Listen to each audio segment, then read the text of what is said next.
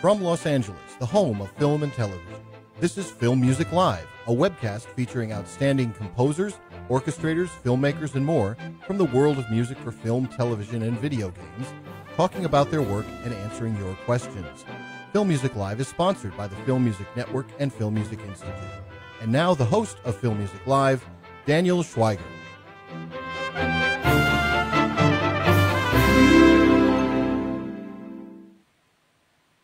Hey everyone, my name is Daniel Schweiger, and I want to welcome you all to the second episode of Film Music Live at the Film Music Network Facebook page. Mark Northam is producing, and I want to thank you all for tuning in today. I'm thrilled to welcome a composer whom I describe as the most rhythmically energetic member of America's first film scoring family, David Newman.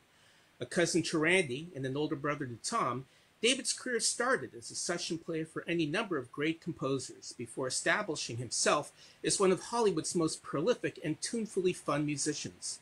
His work has ranged from cult favorites like Galaxy Quest, The Sandlot, and Heathers to anti-comedies like Throw Mama from the Train, Jingle All the Way, and Bowfinger, and such symphonically lush works as Hoffa and The Fair of the Necklace. Anyone who's seen David conduct at places like the Hollywood Bowl can attest to the intense delight he's brought to live score performances, with a dedication to classic work that now sees him recreating Leonard Bernstein's score for Steven Spielberg's remake of West Side Story.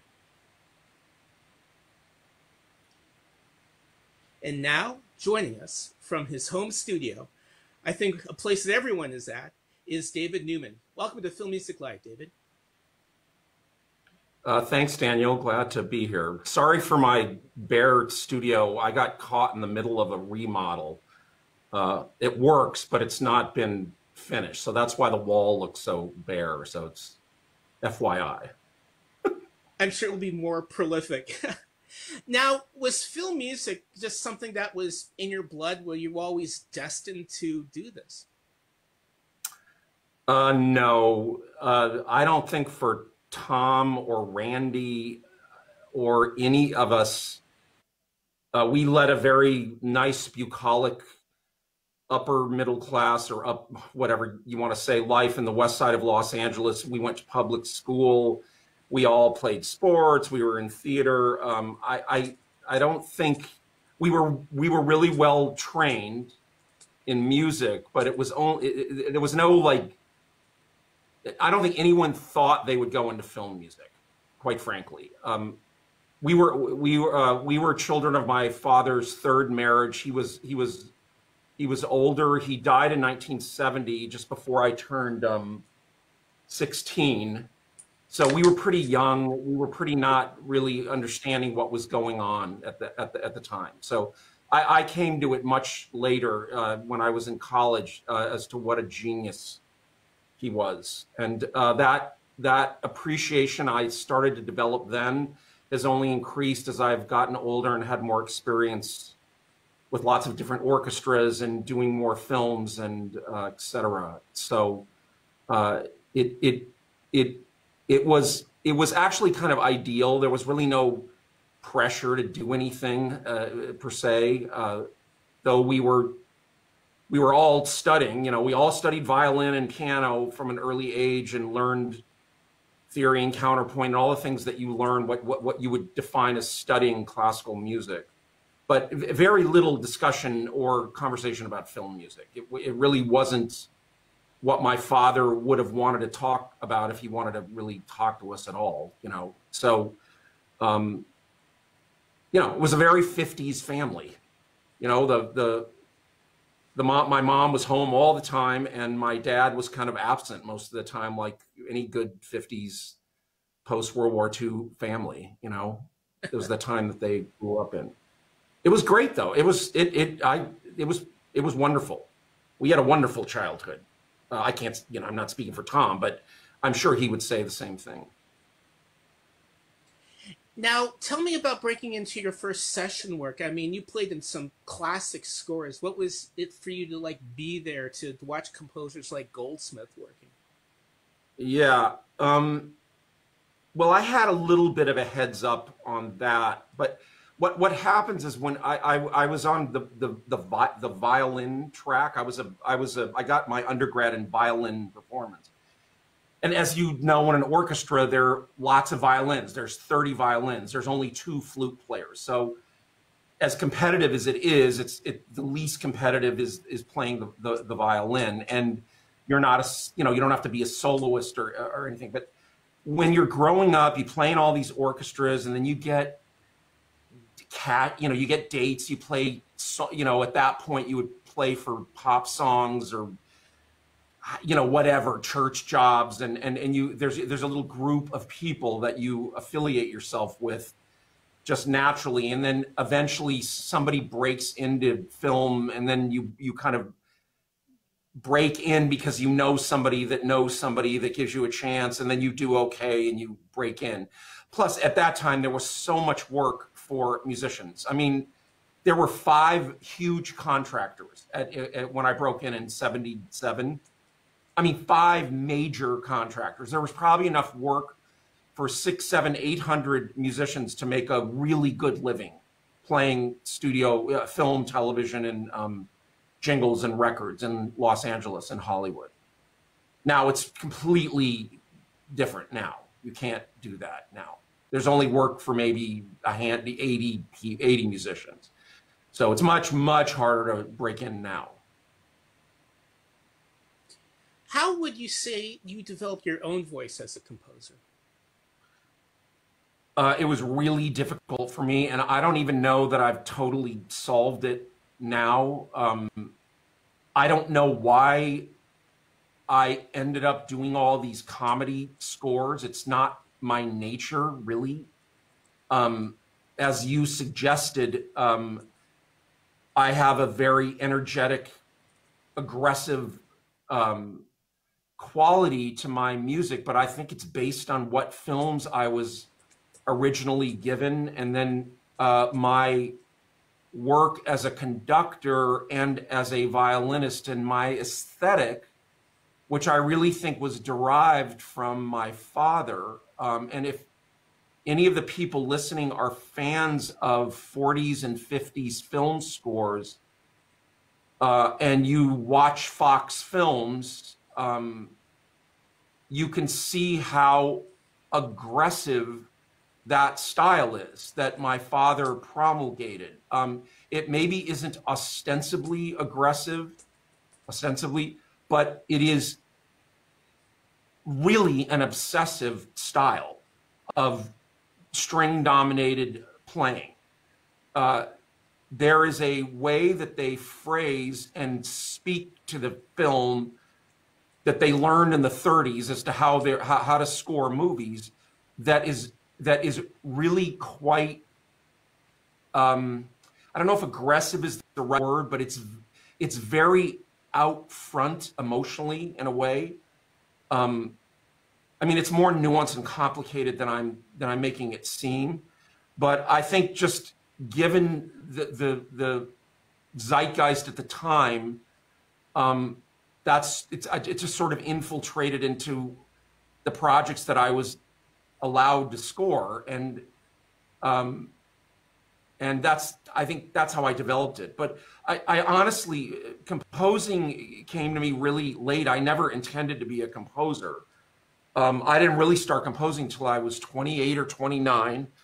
But my father basically, I mean, maybe not as much as that, but basically he didn't really learn to compose either till he was in his 30s. He was born in 1900. He came to Hollywood in 1930. And really, he was a prodigy pianist and a Broadway conductor. Very high end, but that's how he got to Hollywood. And when he got to Hollywood, he thought he was going to be doing music directing for musicals because that's what was popular. And when he got here, it wasn't popular anymore. And so they were doing noirs and dramas and trying to, him and Steiner and Waxman and then Korngold and all of them were trying to figure out what to do. And I think that's how he figured out how to compose, because he had to. And it took, you can, if you look at his development, you can see from 30 to 39, from I don't know, what's an early film, Barbary Coast, or early Alfred Newman films. That one where the guy Robinson Crusoe. Do you know that film, Daniel? What's his name? The UA actor. I'm blanking on his name. The whole film is on an island, and he's pretending he's Robinson Crusoe. Douglas Fairbanks Jr. Oh my God! Okay, so yeah, I think so. It's right. like so it's like 1932, or maybe it's Douglas Fairbanks. I don't know.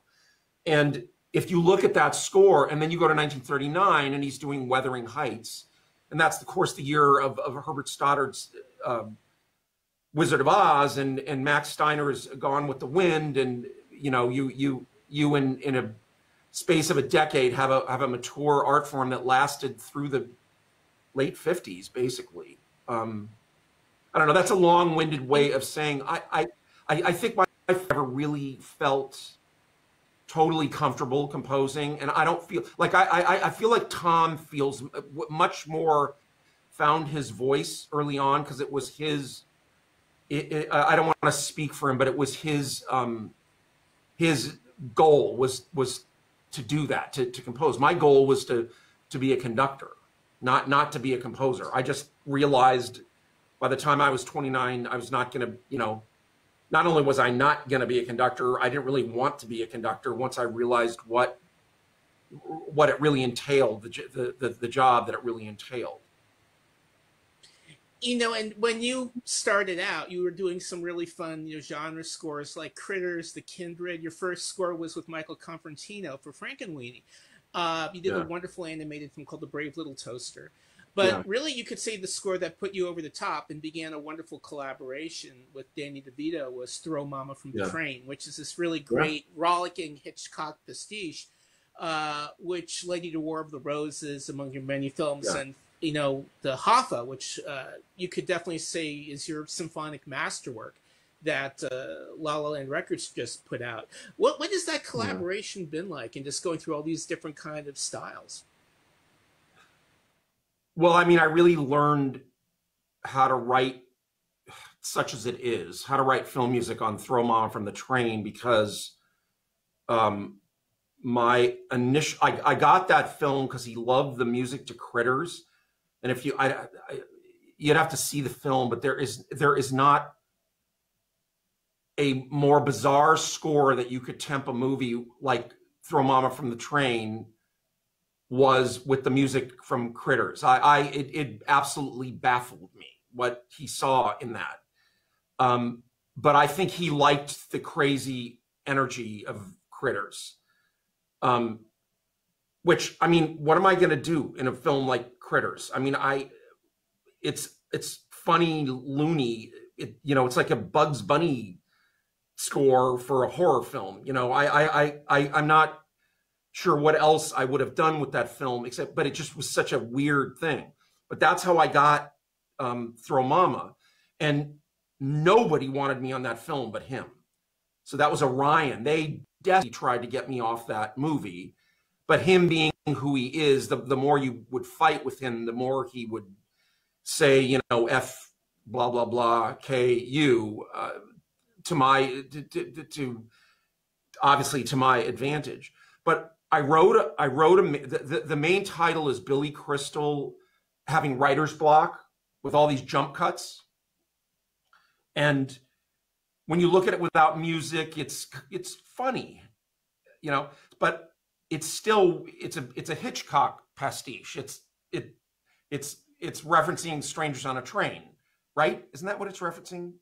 Am I right, Daniel? Crisscross Strangers on the Train, right? Exactly. Yeah. So I wrote. Go ahead. Oh, I'm saying you're saying you wrote. I apologize. We have a time delay here a little bit. Yeah, I wrote a main title. So this is very early on for me. So I'm not really very experienced. And I wrote a main title, and it took him about 2 days to decide he didn't really like it. But he didn't really know why he didn't like it. And so this is a very common thing. I just didn't know that it was common at the time. So I kind of freaked out, and I tried to talk to him about it, but I didn't know at the time all that much. You really can't talk about music with a director. It just doesn't really resonate with them. In terms of getting information about how best to score their film. But, you know, I listened, you know, and so I figured, okay, it's making the scene not funny. It's not funny somehow. I'm not allowing the scene to be funny. So I started over, and the great thing about composing music is however terrified you are, and it is, believe me, it is terrifying doing it. First of all, because it's so much fun and you want to keep doing it, and you don't want to get fired, and you don't want people to hate what you do. But eventually you start writing, and it just gets interesting. You know, you're this scene, Billy Crystal is saying, he keeps saying the night was, and he's trying to start his novel. Yeah. So when she figures it out at the end, but right. Which is the climax of the movie, but he cannot figure it out. He has writer's block. So, and then he keeps, you know, one scene he's sharpening his pencil, and it jump cuts, and he's like doing this on a typewriter, like just with one, and he's pulling paper out and he's crumpling, you know, jump cut, jump cut, jump cut. And so I started writing something that was a little more circusy, cartoony, but still had all the Bernard Herrmann-esque dark things, and I would go back and forth, and I lightened it up a bit to where it allowed it to be funny.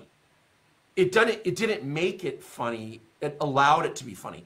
Now, Danny just loved it. It like completely cemented my relationship with him, because he thought, my God, I went from this oppressive main title to something that didn't work at all, that now made the scene sparkle.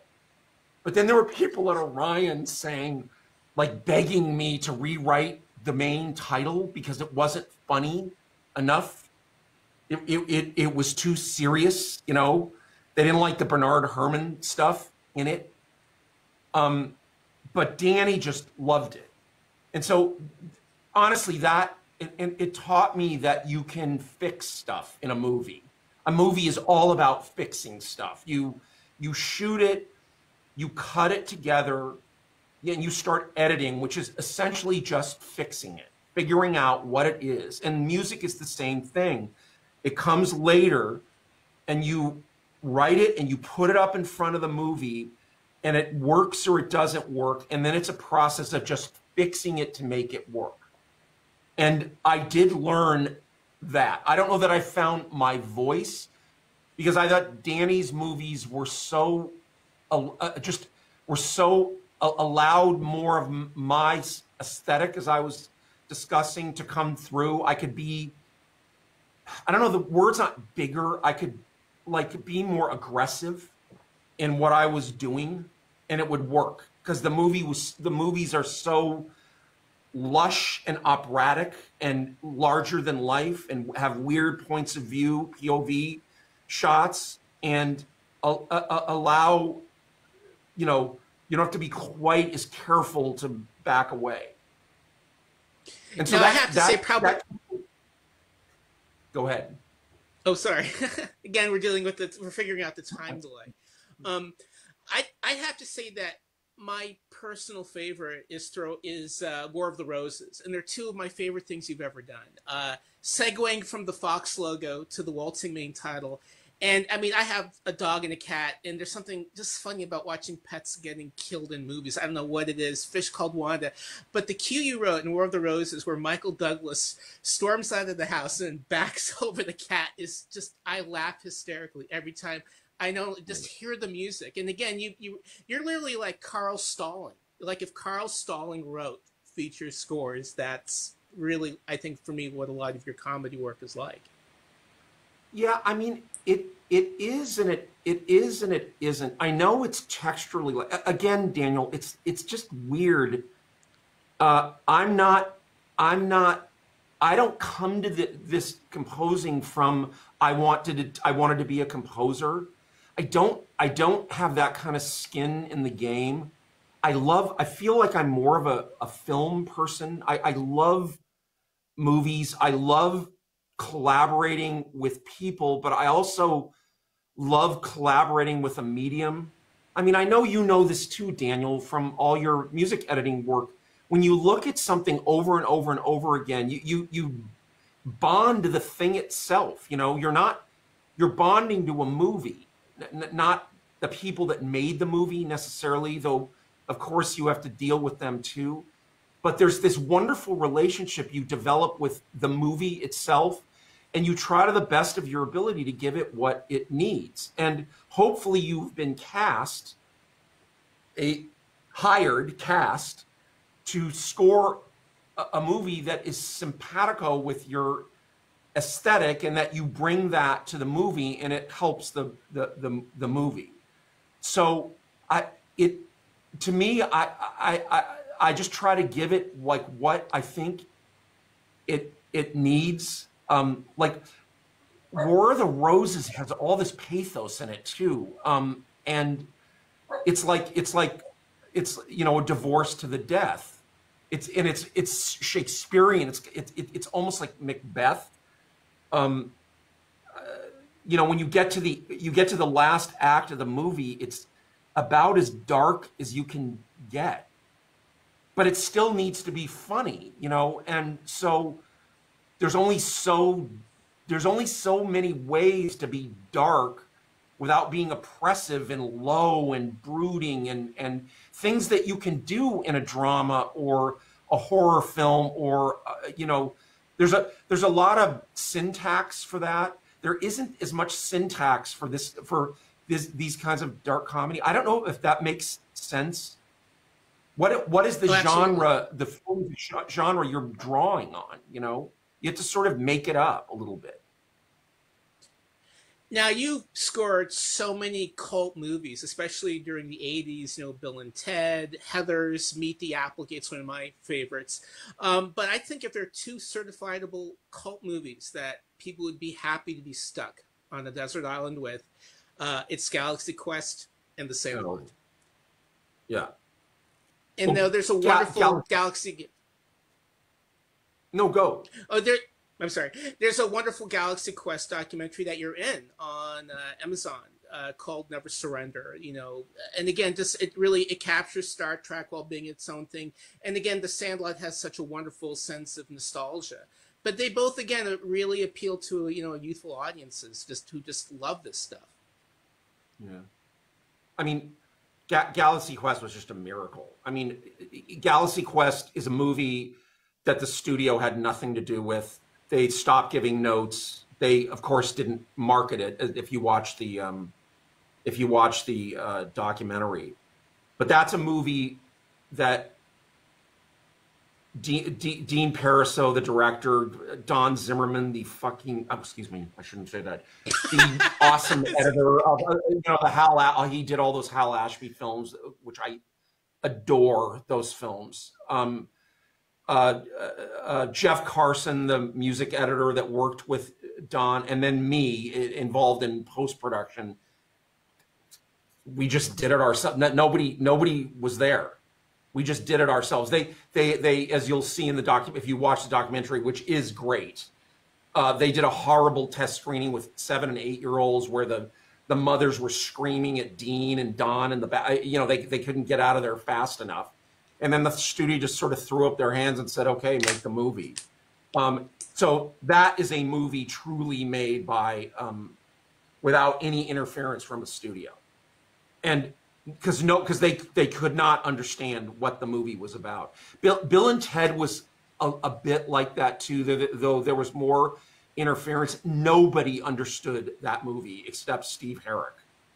And, you know, the editor and us. I mean, we understood the movie, but the film studio, Bill and Ted, when you read the script, read like a Harvard, what's the comedy Harvard Lampoon entity yeah, it read like a really sophisticated Lampoon sketch, but that's not what it was. And when you actually filmed it, when you filmed the script, which was filmed, that's not what the movie was. The movie was about these two goofy, doofus, good-hearted guys that were in love. You know, it was a bromance, or an early bromance. And was another lesson in when you read a script, which is what pre-production is about, is reading a script, casting and doing locations and budgeting, you know.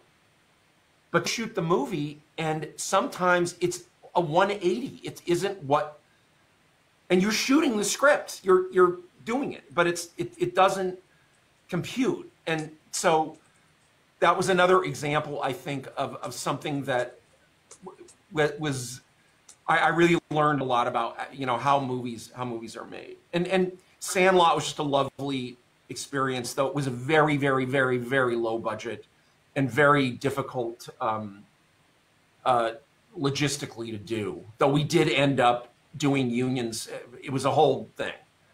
We did end up doing a whole lot more recording than we originally intended once they saw the movie. Fox saw, that was Fox, I think, right? Yeah, Fox.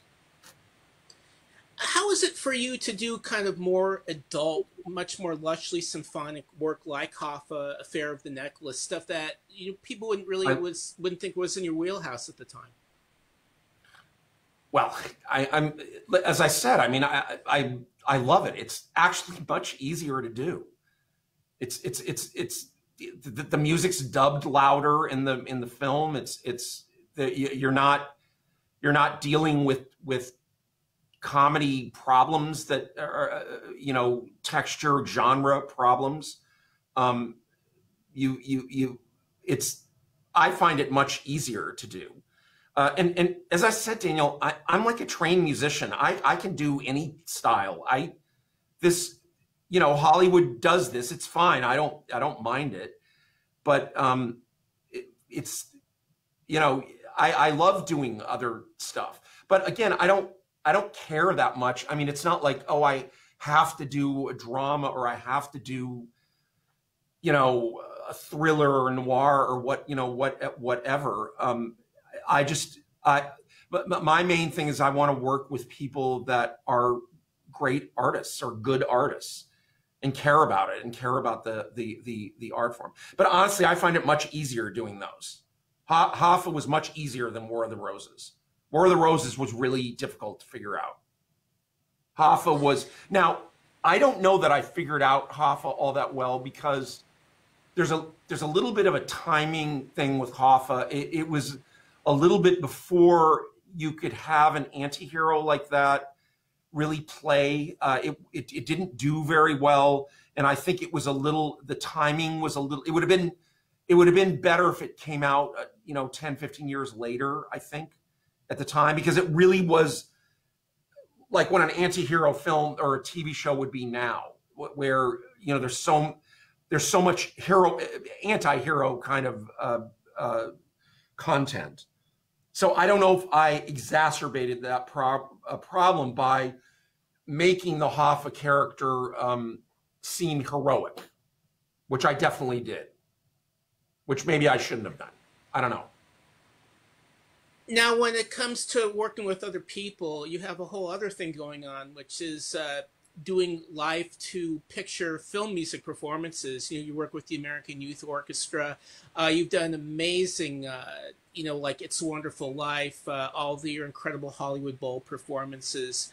And now, one of the really magical nights was watching you do Leonard Bernstein's Underscore for West Side Story. And now you're working on the new Steven Spielberg film adapting for that. What's that like, just bringing this old music back to life again? Yeah, I have no idea how this happened. I mean, in 2011, I premiered at the Hollywood Bowl the West Side Story film with live orchestra, and I've probably done it 50 times since then. I did West Side Story in my 20s. I used to be involved in a kind of semi-pro theater company, and meaning that, we had a union orchestra, so we had a good orchestra and stuff. And I remember doing West Side Story in high school. I was a rehearsal pianist for 3 months, and now I'm involved in the Spielberg remake. Unfortunately, you know, we were almost done, and we got stopped by this virus. So I don't know when we're gonna finish it, but I've been working on it for the better part of a year, mainly just supervising the orchestrations a bit. There's a lot of different ways it's been orchestrated, and it's a movie, so there's various things that need to be done. But being very, very careful and working with the Leonard Bernstein office to be really, really to not veer too much off from Bernstein's vision. It's been I've never done anything like this, but it's been a joy. It's a very young cast. It's absolutely gorgeous looking. It's lovely. I just wish we could have finished it. Well, so thanks to La La Land Records, we've got 5 copies of Hoffa and 5 copies of The Sandlot to give away for our first 10 questions in the United States, because that's where I'll be mailing it to. So anyone asking a question in our first 10 people, just IM me on Facebook and send me your address and your name, and I'll get your CDs off to you. So please start sending questions. Our producer, Mark Northam, is going to be feeding them to me through Facebook, so I will be looking down below. So as we're waiting to get one, tell me, let's go to Heathers, which again another call, again a really wonderful harmonica score, again infinitely quotable film that again really kind of put you on the cult map, and we'll be getting questions while you answer. Sure. Yeah, Heathers. Heathers was early on. I remember I was working at Sundance. I ran the Composers Lab for 3 years. I think 88, 89, and 90 maybe, or 80. I don't know what the years were. Heathers is a really incredible movie that I think really holds up, and I think portended lots of these kinds of dialogue, slangy comedies. And it was all electronic, but like really early. I wish some of it was I wish it had been a little later with the gear being a little bit better, but we were all working with what we had to work with. That was another movie that very little input from the studio. Nobody really understood what it was. That was Michael Lehman, who was just brilliant, still brilliant. And then after that, I did that. Daniel, you mentioned Meet the Applegates, which was a different sort of crazy film that I don't know that it got much traction. I think it's a wonderful film if you've never seen it. It's just nuts, really crazy, but heartfelt. But Heathers, I think, was something really special. I think the language in Heathers was extraordinary. That Dan Waters, the screenwriter, just hit it out of the park. I hope the score lived up to that. How great the script was in the film. I actually haven't watched it in a while. It's still a little hard for me because of the sound, the technology. I think I did it all on an 8-track with a Roland D50 and S50, which was an early Roland sampler. It was like 8 tracks. It was really hard to do. I did some of it at Sundance where we had a big studio, but mostly I did it at home and mixed it at home. So here's a question from Louis. What was your favorite and most challenging score to compose? I think Serenity, the Joss Whedon film. I'm surprised I didn't get fired on that film. I wrote, if you're familiar with the movie, the character River, they're all characters from Firefly, but which I consciously did not watch till after the movie because I don't want to get, but it still ends up being Western. I had written her theme, River's theme, and that had Joss Whedon liked that theme. But then I started trying to write the main title theme, which was like a main title that gets interrupted, which it does in the end too. And I think I had to do 15 or 16 versions. I just could not solve it. And eventually I solved it because he let me keep going and I figured it out. But I literally could not, I don't know why he didn't fire me. And the other one was the Tom Shadyac directed Nutty Professor, the original one. There was a scene in it that is when he's it's near the end where he's saying, just be yourself. It's like an emotional scene in a movie like that. And I remember Tom and Jeff Carson and Don Zimmerman, again from Galaxy Quest, they came over and I wrote and wrote and wrote and wrote and wrote, and he didn't like it, didn't like it, didn't like it, didn't like it, didn't like it. And then he said he liked like 3 bars of it. And then I finally figured out what he was talking about. So then I wrote it and then he liked it.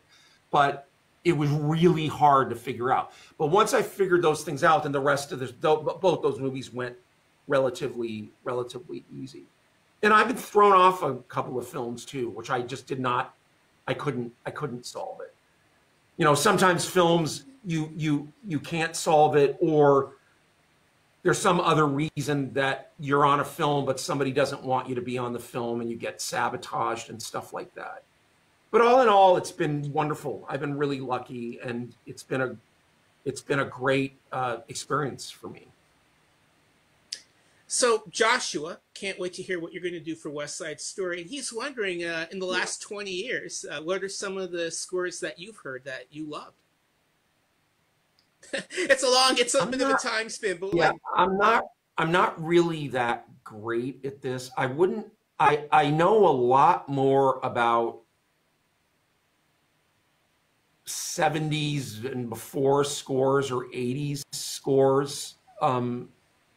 I was fascinated for a while about the difference between Goldsmith and John Williams, who really were hegemonic in the latter half of the 20th century in film music, at least up until Elfman and Hans Zimmer kind of, took over whenever that was, that kind of slow development. I was really fascinated by where they both came from, which was polar opposite beginnings, where John was more of a band. They were both, of course, expertly trained. And by the way, a lot of training at Fox, 20th Century Fox, which was a great training ground for a lot of them. But I was really interested John came from a more populist place, and Jerry came from a much more avant-garde place. And then they just both kind of went to the center in their different ways. And, there's scores of Goldsmith that I just think are absolutely otherworldly. I think Planet of the Apes is one of the greatest scores of all time. But I also I think Spartacus is is perhaps one of the greatest scores of the 20th century in its own way. And I think E.T. and Star Wars, and all that John Williams work is, arguably the most influential film composer. He's obviously the most influential film composer that ever lived. As recently, I just don't feel like I have enough distance from it. It's not the way my brain works. I don't there's lots of things. I watch lots and lots of television, contemporary television. I hear a lot of interesting things. Most of it isn't interesting, but a lot of it is interesting. I'm interested in what I know that for television, because now I'm doing a little bit, you get way less money and have way less resources. I wonder what it would be like if it was more like a film paradigm.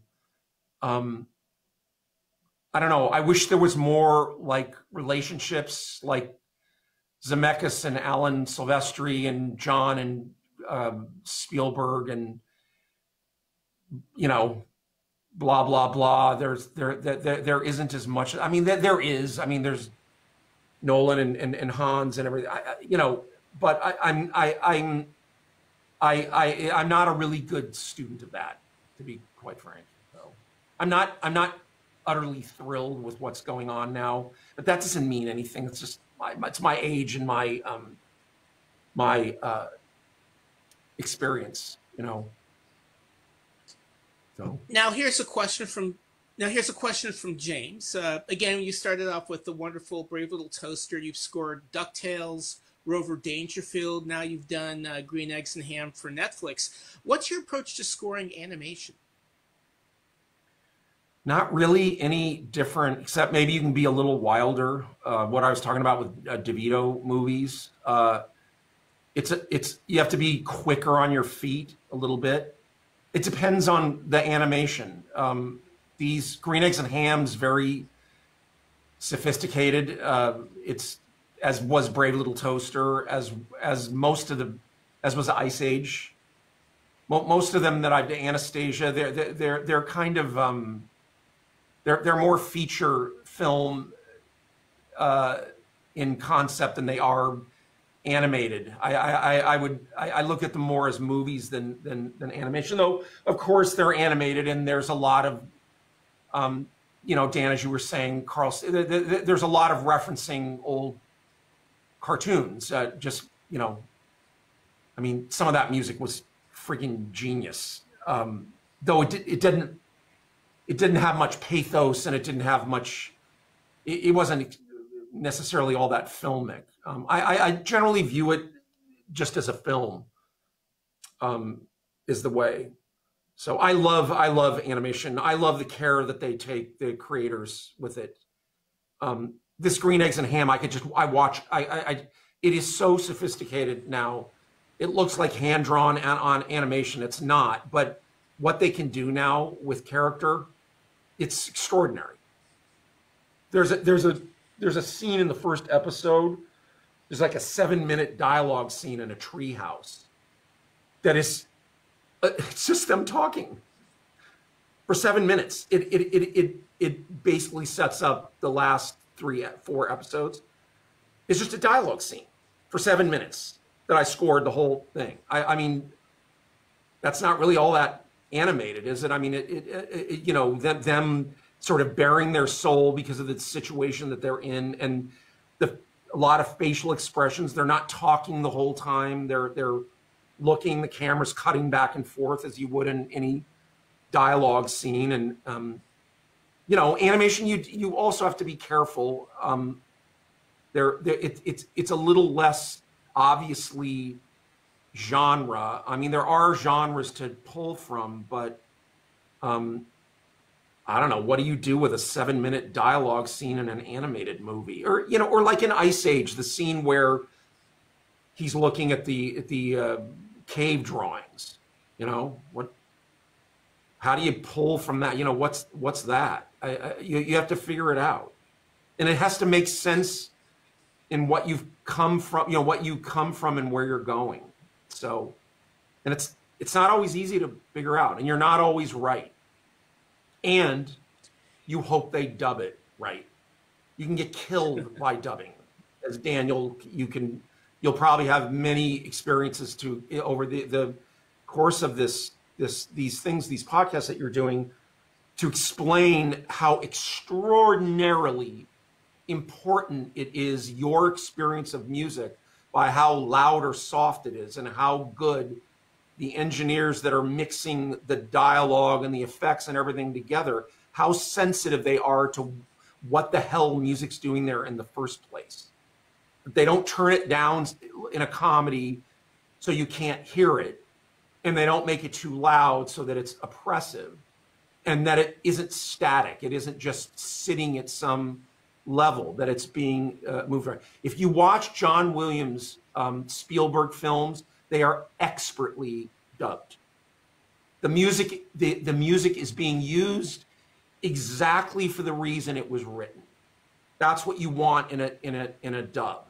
And the reason mainly it's not generally done as expertly is because they're going for weeks and weeks, which Daniel Schweiger can explain this better than me, but they're going weeks and weeks during effects and dialogue over and over and over. And then the final, where it's everything together, is a much shorter amount of time, and there's a much closer deadline, and they have to get through much more as fast as they can generally. So they don't have time to go over and over and over and over. And then it's finishing and everybody's freaking out and they're all unobjective about it and they're sick of it. And the time when they should be the freshest and most sitting back, relaxing, taking it in as a first-time audience, is they're 180 degrees away from that.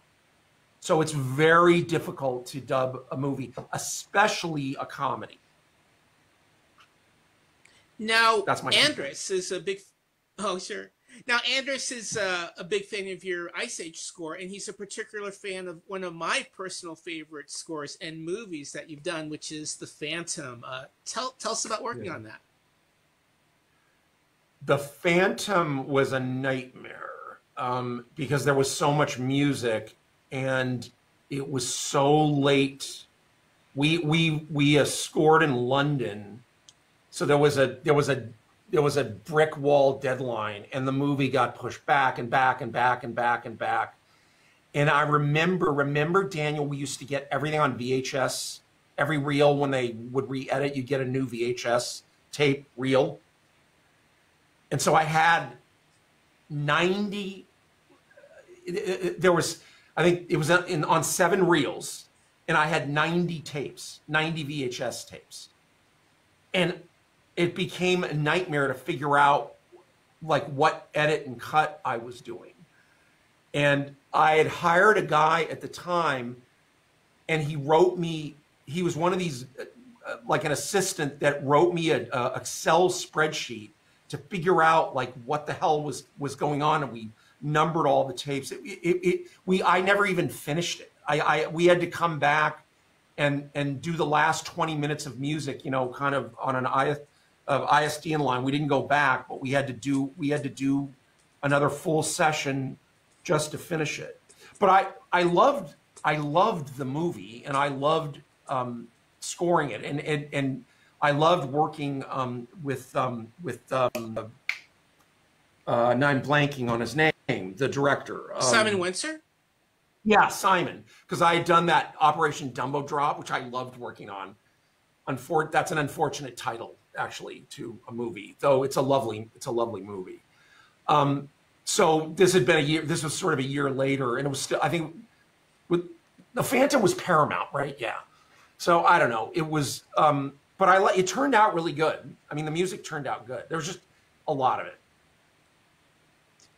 Now, Tor is a big fan of a lot of your horror scores, which of course I am, particularly the Runestone, which finally Robin Esterhammer produced a CD, which took years to get out.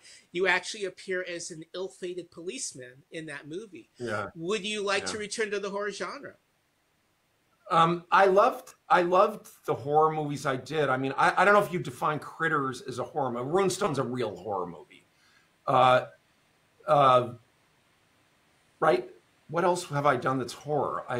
Vendetta, was Vendetta? Yeah, Vendetta was a horror movie too. The Kindred? I'm sorry, The Kindred was a horror movie. Yeah. Right. That's the one that, do you remember a film music critic named Paige Cook that wrote for, he wrote a review of The Kindred that was as if it was like Wagner. I mean, don't get me wrong, I liked the score for The Kindred, but it was written in a, like, as fast as I could write. I mean, I didn't even know what I wrote for The Kindred, and we just recorded it. And he wrote this incredible review that it was one of the greatest things. And then I did a movie called Malone, a Burt Reynolds movie that was kind of a B Burt Reynolds movie. And then he wrote this scathing review about how horrible the music was for Malone. And he was a huge fan of my father and had written a lot of, he was an old time guy. And I was trying to find that review and I couldn't find it anywhere. It was a magazine called Films and Review. I don't know if you know anything about it, but I would love to see that review again. I love horror films. And again, they're not to do. They're fun. There's a lot to draw from. You know, it's structure. There's a certain structure to them mainly, and then you can be really off the wall with it and do all kinds of stuff. I don't know. You can do interesting stuff with it. So Critters, I don't know. Would you define Critters as a horror movie? Horror comedy. Yeah. Are there a lot of horror comedies? I think there are probably more now than there ever have been. I mean, everything's got a sense of black humor about it. Here's a question from Liz, who would love you to talk about your efforts to protect and preserve old film scores. Yeah. Well, we started that at Sundance in the late 80s. And I don't know, Daniel, if you came to the concert at Royce Hall, which I think was in 1988, where all those movie stars, did you go to that? Where all the movie stars were there? And Redford was there, and Charlton Heston, and Mancini, and George Delarue, and you met, and remember Alex North, right before he died, was there. And we did the main title for Spartacus with the film, with the original orchestration, which was maybe 120 people on stage. And Alex, I don't know if you remember this, but we didn't know he was going to come, so we didn't announce him. But then I knew before I went out that he was going to be there. So after we finished the main title, which I don't know, it's about 3.5 minutes, 4 minutes, with the beautiful Saul Bass titles, I turned around and it was like an Academy Award A-list audience. I mean, it was like because of Redford, Catherine Deneuve was there, Christopher Reeve was there, Charlton Heston was there, and Mancini and Delarue and Maurice Jarre, and they were all, like everybody was conducting their own stuff, and then I was conducting stuff with film, and there were all these speeches, and it was much more akin to an Academy Award. And so I turned around after Spartacus and asked Alex North to stand up, and the place went crazy. They started standing up and cheering, and he started to like tear up, and nobody knew if he was even going to come. And for a film composer at that time, they're never in front of an audience, almost ever. It must have been overwhelming for him.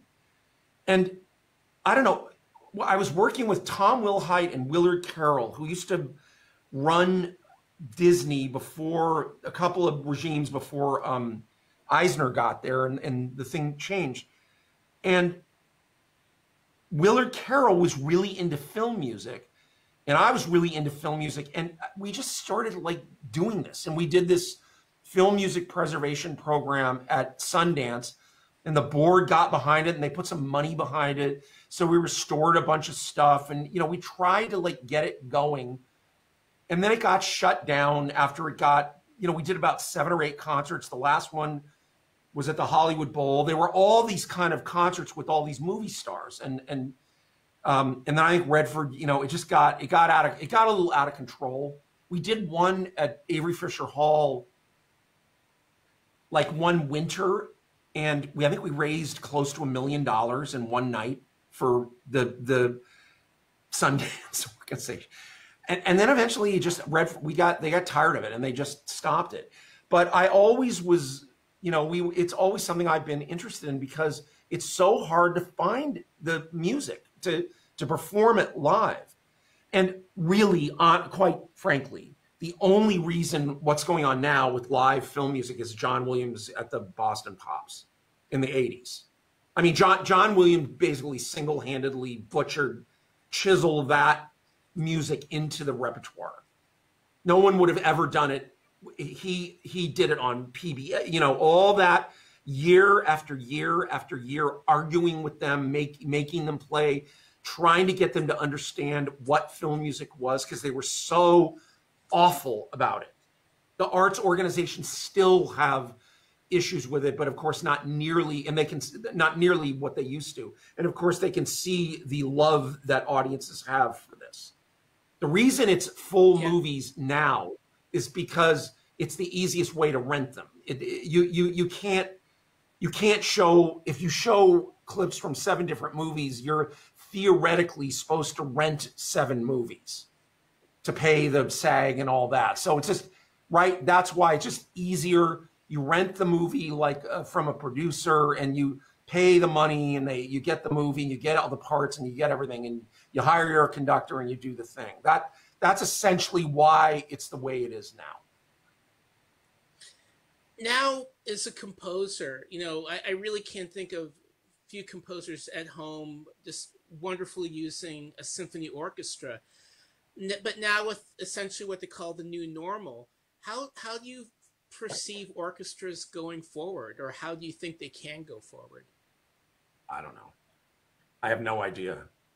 I mean, there are orchestras which will get together, but I literally have no idea what they're going to do. An orchestra is a very old coded institution. It's very hard to play without sitting where you're used to sitting and listening to your colleagues. And of course you can do it, but it's I don't know. It just depends what happens. You know, if we had a competent well, not to get into politics, but you know, this could have been handled much better.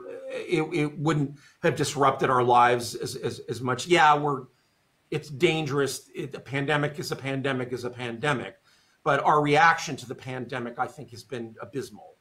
And I think it could have been, you know, once we learn more about it, maybe it isn't so, you know, maybe there are precautions that we can take to where an orchestra could get together and do stuff, you know.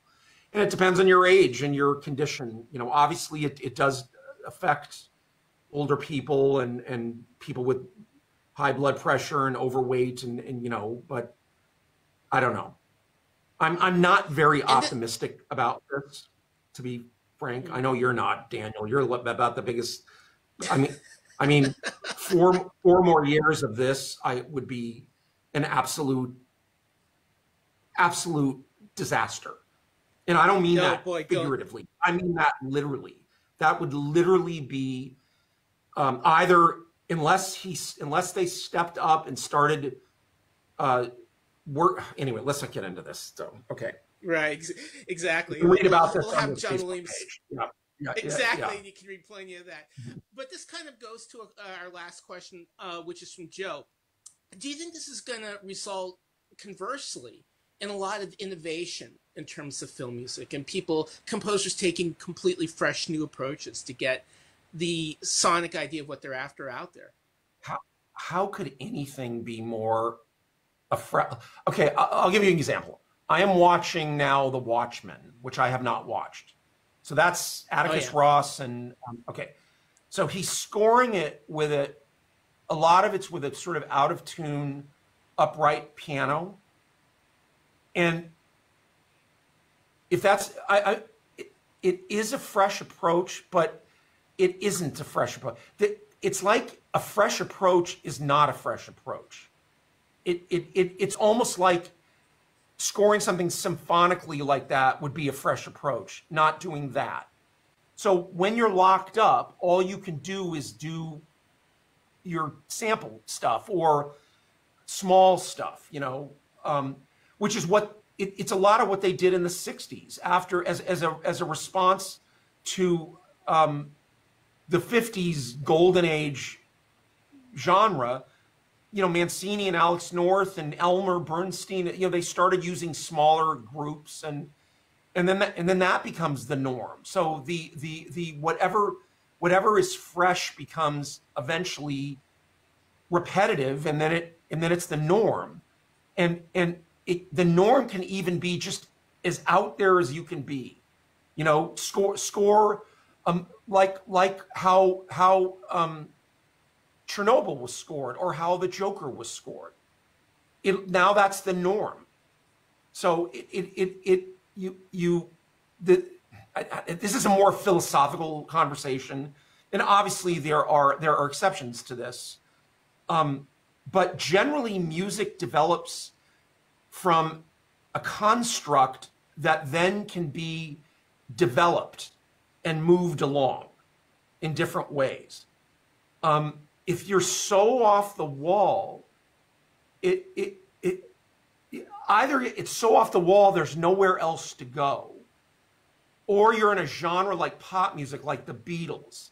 So I would contend that the Beatles took pop music about as far as it could go, and there just wasn't enough brain power, training, or desire to take what they did and develop it. So I would say what the Beatles did would be akin to what Johann Sebastian Bach did in the Baroque era, which would be approximately from 1650 to 1750. He died in 1750. So that's about 100 years of a certain genre of music. He took that music that slowly developed and made it international. He used every extant form: French dance music, English dance music, wedding music, religious music, motets, whatever all these Baroque forms of music, and smashed it into these pieces that he did at the end of life. The Beatles took everything that was around at the time, including a lot of world music and African music and Indian music and classical music and modern classical music, smashed it into these albums.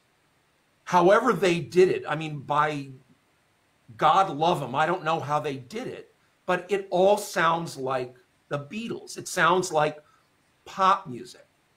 And I think that film music has something similar to this. I think we're in a little bit of an era now, which is hard to, they would say 100 years ago, it's a little bit corrupt.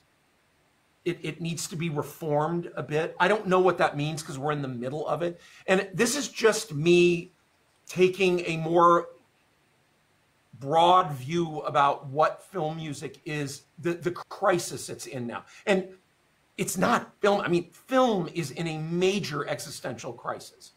As good as, or as much as you might like Marvel movies, it isn't a good recipe for a diverse, middle-class, independent film, large,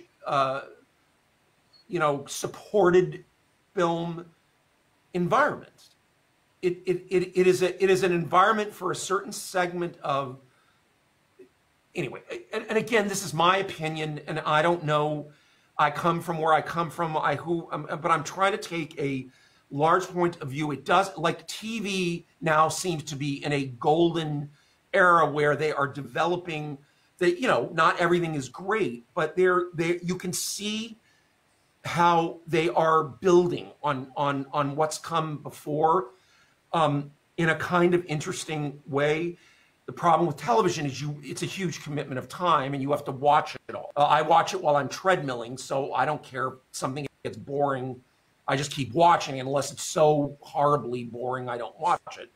But I find lots of times shows I didn't like get better and better. And then something miraculous happens. There's like a miraculous episode of something that I never would have seen, and it never would have been miraculous had I not stuck with it. So that's a little bit of an issue. Anyway, that's a long way of saying that's my opinion on where actual film music is right now. I think it's stuck, but I don't think it's necessarily the fault of film music as much as it's the crisis that film itself is in, and what film is going to be. What is film if you can't go to a movie theater and see it with other people? I don't know. So back in terms of spending quite a few hours, I think my wrap-up question is, I mean, I think, a lot of people have been doing their stay-in, doing different things. I've been trying to get through God of War. And you've told me you've taken actually a truly daunting and terrifying challenge that I'm too afraid to do it. I know lots of people dream of doing it, but they just can't face it. But you're actually trying to catalog your CD and DVD collection. I am. It appeals to my OCD-ness. I have a couple of thousand. I have a lifetime of collecting classical music, so I have a lot of full scores. And they were all over my house. I didn't know what I had, so I started it. You can use I have a program with a scanner with my iPhone, and there's a huge database of this stuff now. So a lot of it's fairly easy now, but it appeals to me. And I see what I've got. I remember pieces. I've been doing it with my Blu-rays and my DVDs, and I have a lot of music books, reference books. I'm mostly doing it with my reference books. So I have a kind of library for myself and my kids, once I'm not around. So, yep, it appeals to my OCD. Well, I think we both have it. David, I just want to thank you so much for joining us at Film Music Live. Thanks for being here. Thanks for everyone for watching. On Monday, June 1st, we are going to be joined by Carter Burwell live, who is going to be talking about the very funny Netflix series Space Force. So be here on Monday, time TBD. David, sending you good vibes. Thanks to our producer, Mark Northam, and we will be seeing you all very soon at Film Music Live. Stay healthy. Great vibes to everybody. You too.